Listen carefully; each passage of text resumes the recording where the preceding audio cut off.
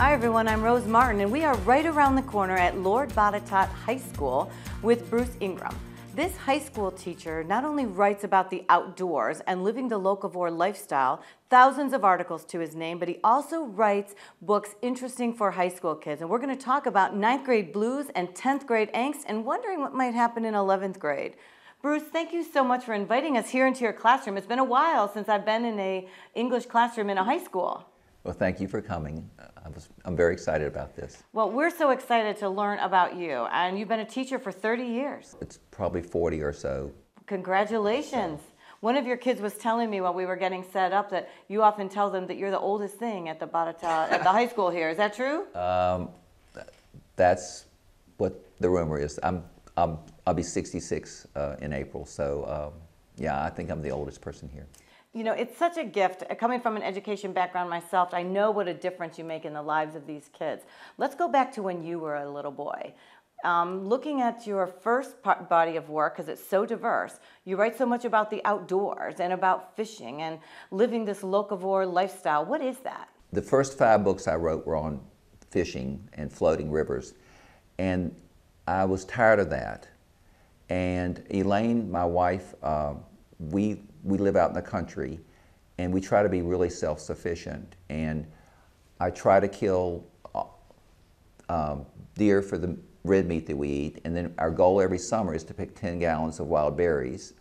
And then we have all these wild fruits and nuts we like to gather in the fall. And then we have a garden and raise chickens, and we have solar panels, and we heat with wood. And I mentioned that one time to one of my publishers, and he said, "That's a book." And I thought, yeah, it is. And so Christmas break 2015, I wrote Living the Locavore Lifestyle over the Christmas holiday. Over the holiday you wrote it? Yeah. Wow, so it was just waiting to come out. Yeah, it was just... That book was there. The publisher had given me the...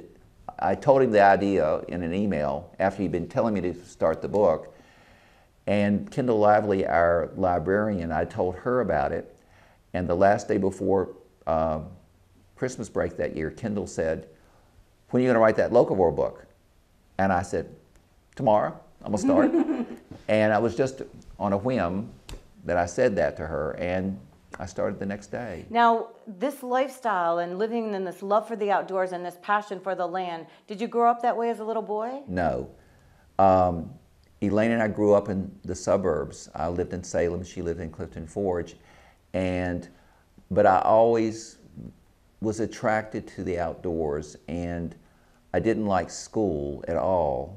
And I'm sure my school teachers along the way would have been shocked that I'm 5 years past retirement as a teacher and still teaching, and I'm going to be here next year and looking forward to that. I was not the type of kid that any of them would have predicted would be a teacher. Because you always wanted to be outside? I didn't like school. I despised it. And it got worse every year I was there.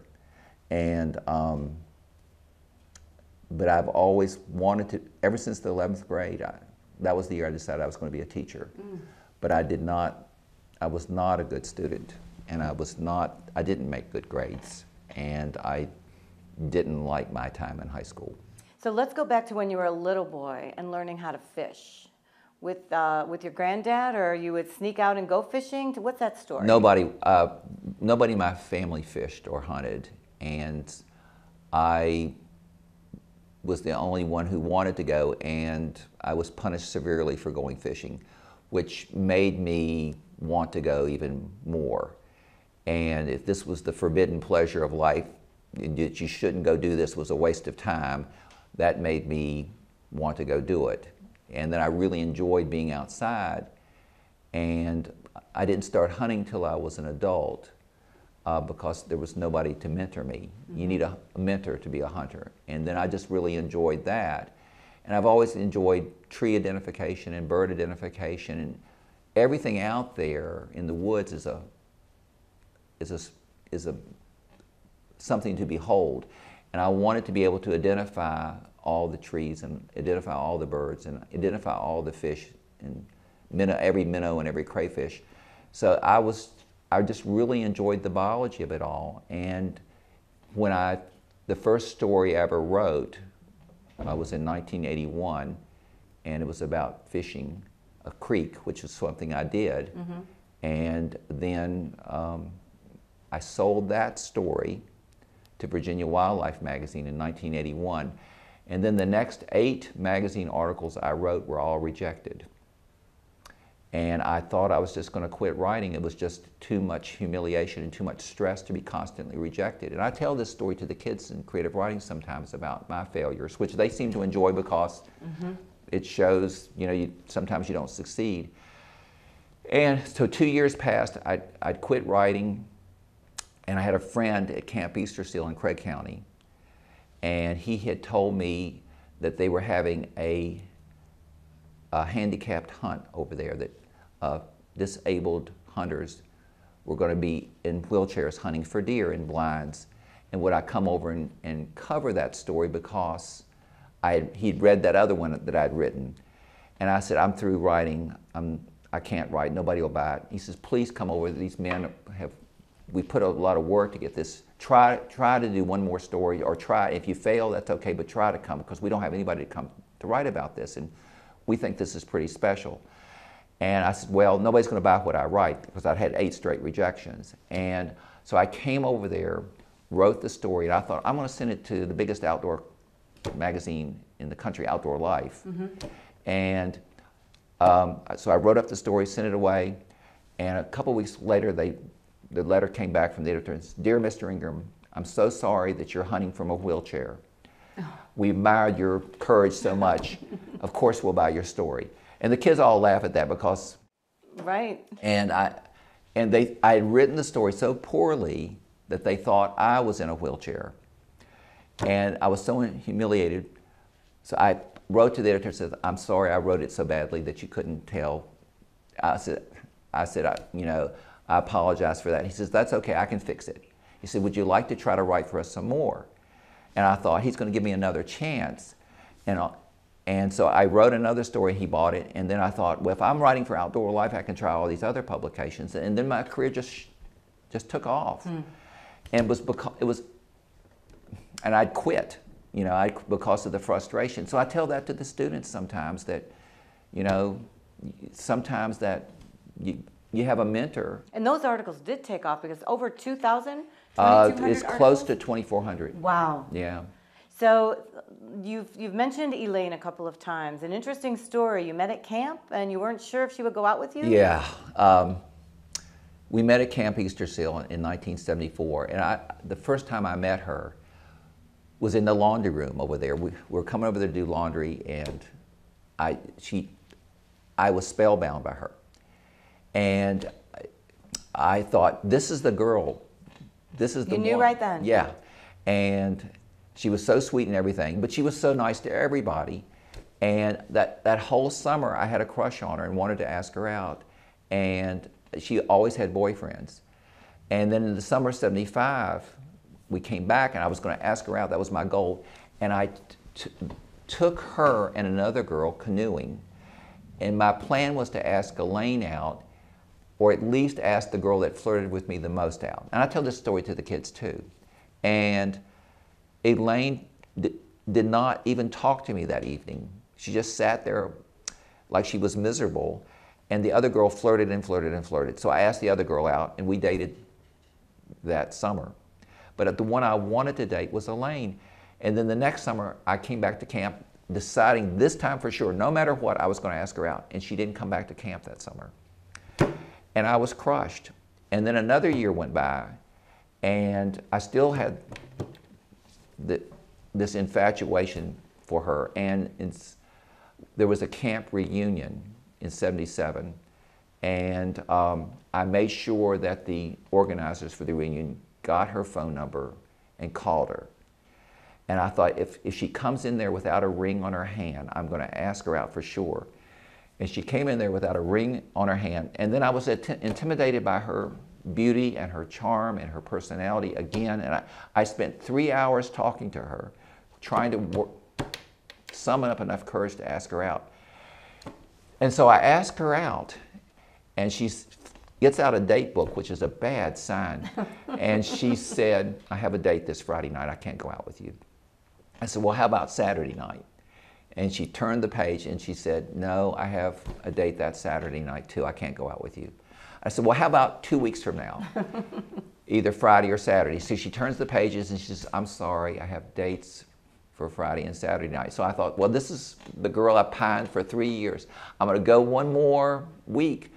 I said, how about 3 weeks from now, Friday or Saturday? And she turns, she says, I'm sorry, I have a date for Friday night, but I'm open 3 weeks from now on a Saturday. I'll pencil you in. And I thought, what a great story. And I thought, wow, I'll take it. And I said, so it is a date. So she said, yes. She calls me 3 days later and she says she has an unexpected opening for this coming Friday night, 2 or 3 days from now. Would I like our first date to be then? I said, sure, sure. And so she says, well, there's a dinner play, a play and a dinner up here in Clifton Forge area. Can you come up for that? And I said, yes. I'm in, whatever. Whatever, it doesn't matter to me. So I'm so excited to finally have a date with her. And we get out of the car and I go over and hold her hand for the first time. And we get inside and she says, I'm sorry. She says, I didn't like it when you held my hand. And then she said, but then I did. Oh. And we talked that night. I clean forgot that she had another date for the Saturday after that. I said, you want to go do something tomorrow evening? And she said, yes. So the next night we stayed up till like 2 p.m. talking. We had 2 more dates, and then on our 5th date, we decided to get married. Oh, what a beautiful story. And the reason I've been able to juggle all these things, you know, books and magazine articles and teaching, is she does all this stuff for me that I don't have to do. Like she gets the car inspected, and she does the grocery shopping so that I can write, and she buys my clothes. I mean, I haven't been in the mall this century. So she helps me so much with the busy stuff of life so that I can do the writing and everything. But she co-wrote Living the Locavore Lifestyle. She did all the recipes and then she edited the book as well. And she's sold over 100 magazine articles. Wonderful. So and you write so tenderly about her. We'll be married 40 years in June, and it's just, time has flown by, and some of the best things I've written have been about her. The best thing I've ever written was a magazine article I wrote about her breast cancer. And I wrote about that and how we met. Is that why you celebrate half-year anniversaries? Well, we decided when we'd been married 6 months that we were going to go out to dinner. And then every year, for 39 and a half years, you know, we go out to Cochin 4, which is where we went the first time, and we always have dinner there. And so that's a big deal to have our half-year anniversary.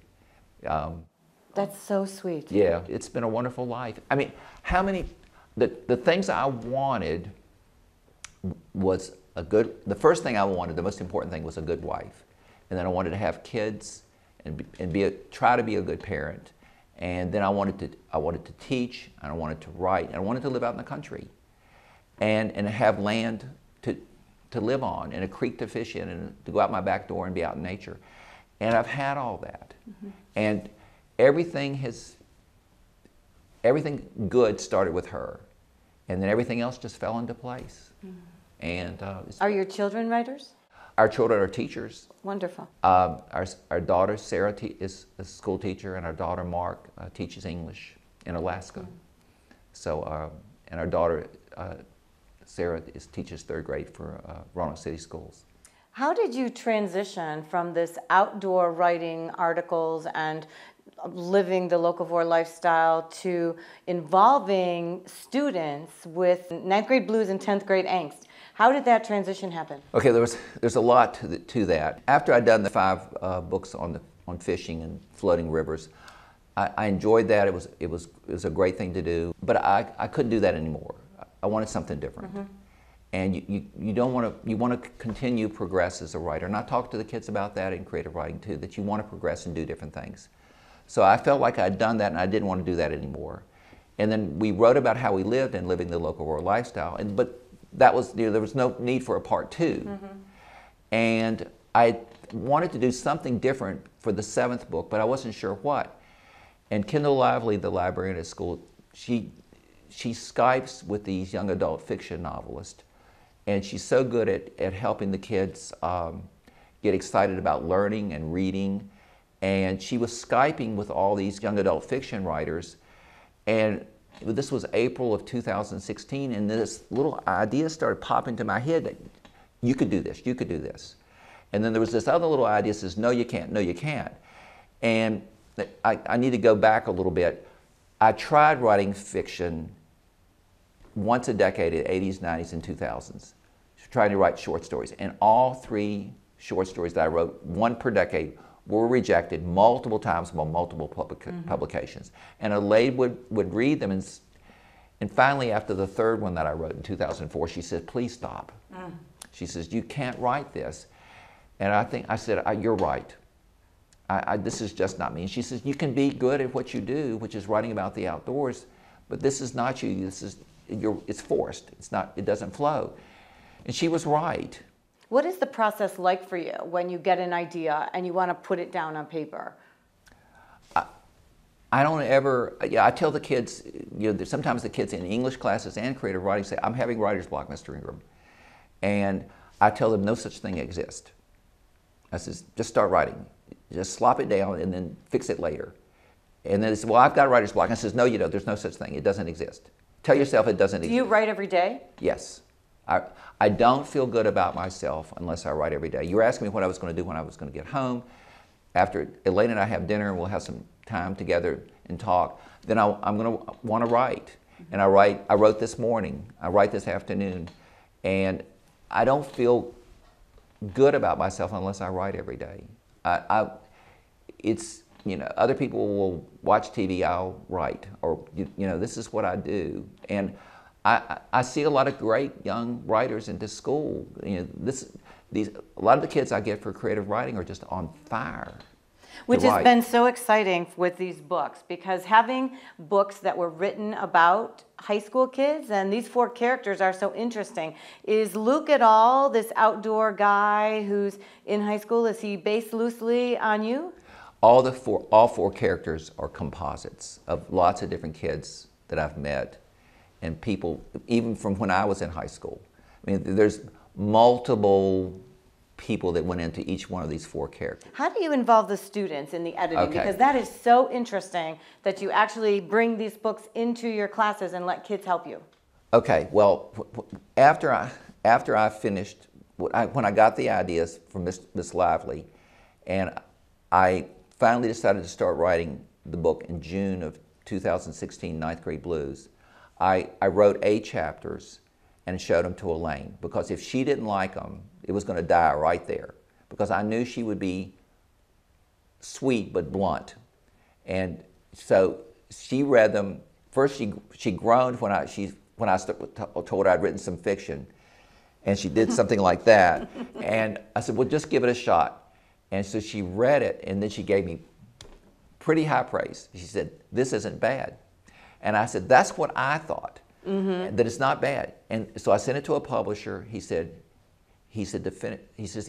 was intrigued. He says, finish it. So I wrote it a chapter a day that summer, because I can't write during school. There's just too much going on, and I've got my magazine work to do. I just can't write a book, do magazine articles, and teach school at the same time. I can write magazines articles and teach school, but I can't do 3 things. So I finished it during the summer, and then I had this idea that I would go to Amanda Collins, who was assistant principal here then, and ask her if I could turn it into a joint project with my creative writing class. And she thought that was a wonderful idea. And I told Megan Biggio, who was head of the English department, I was working on it, and she was okay with that too. And so I told the kids that would they help me proof the book, and then change anything that needed to be changed. Okay, wait a minute. So you gave all the kids a book. No. We would project the book onto the screen here. Okay. And they would edit it. What kind of feedback did they give you about the characters and the book? If there was something they did not like, or they didn't like the word choice, which is like an SOL thing too, they said, you need to change this. Like, we don't talk this way. This is not what a character would say in high that's exactly, school. they were saying Okay. that. This isn't right, this doesn't ring true, and every time they were right. I mean, and so they proofed it in September and October, and then in November of 2016, my creative writing class here, we Skyped with the publisher.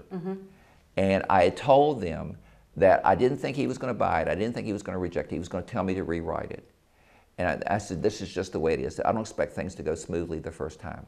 And they were, they were okay. They said, they had ownership by the end. Right. They had, I mean, this was their book too. And so the publisher comes on, he says, well, what did you think about Ninth Grade Blues? And the kids started talking about it, and they said, we like this, we like that.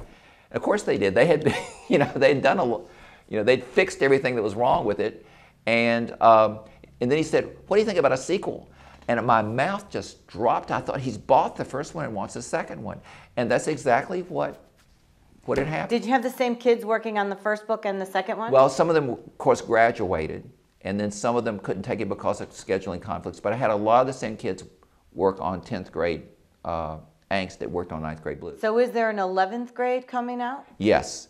And the publisher's already ordered the 11th grade book, which is, the kids named the books. I named 9th grade Blues, they named 10th grade Angst. And then they told me that the 11th grade book should be called 11th grade Stress. Okay, 11th grade Stress, because, perfect. yeah, because the 11th grade, they say, and they're right, the kids say that the 11th grade is the hardest year of high school, and it's true. Would you read something for us? Okay.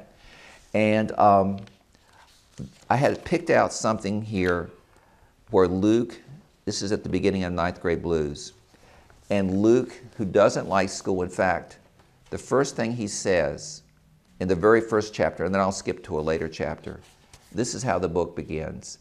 I hate the first day of school. I hate school. And I wrote this, another reason why I wrote this book is because I wanted a book for kids who don't like to read to have something that they would like to read. And the kids that are having trouble with school, that this would be something that they could relate to. And before I read something, I got to tell you this. The first time I taught this book was this year. And when we finished the book, the kids had to write an essay test, one of those SOL-style essay tests. And one of the things they were dealing with is which character they most related to. And I was overwhelmed with what, how every one of the characters had students that related to these individuals. And I was just overwhelmed at their identification with them. And I was talking to a girl one time, and she said that one of the characters had gone through the same difficult stuff at home that she had gone through. And that the character turned out all right, and she thought maybe she would too. And she was talking, and she started to cry. And I started to cry. And we're sitting in there, and it was just so powerful. And I said, you're going to be okay, and the character in the book is going to be okay. You really made a difference. Yeah, and she says, I know. So we both stopped. And so it made me feel that it was worthwhile, that I created something worthwhile. And I didn't tell I'm going to read in a second. The first day I taught this, which was back in August of this school year, I didn't tell the kids on the first day that I had written it, because I wanted their honest opinions of whether they liked it or not. And so I get to the end of the first day, and I said, well, what did y'all think about this book? And they were overwhelmingly said, I like it, I like it. And I said, well, why? And the most common response was, it's about people our age.